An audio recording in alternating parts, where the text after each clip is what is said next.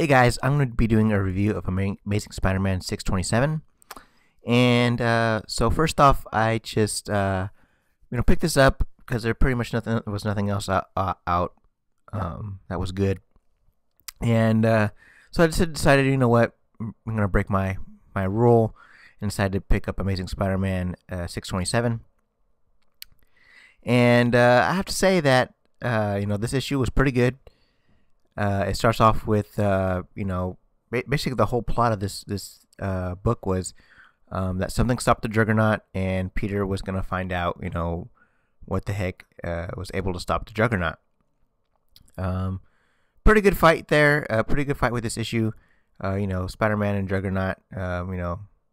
If something can stop the Juggernaut, it's probably Peter, because he's so awesome, and he's the Amazing Spider-Man.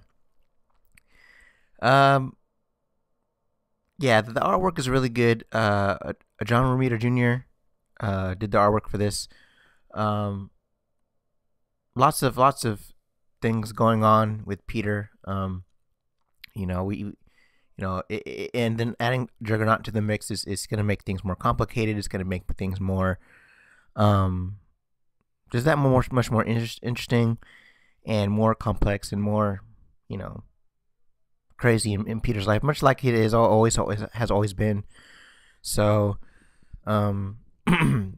excuse me. Yeah. So it's gonna be interesting. I'll probably pick up the next issue to find out what it is that actually stopped Juggernaut, and yeah. So we'll find out. Wait and see for the next issue what happens to Juggernaut. So it's Time Jim signing off. Take care, guys. See you guys soon.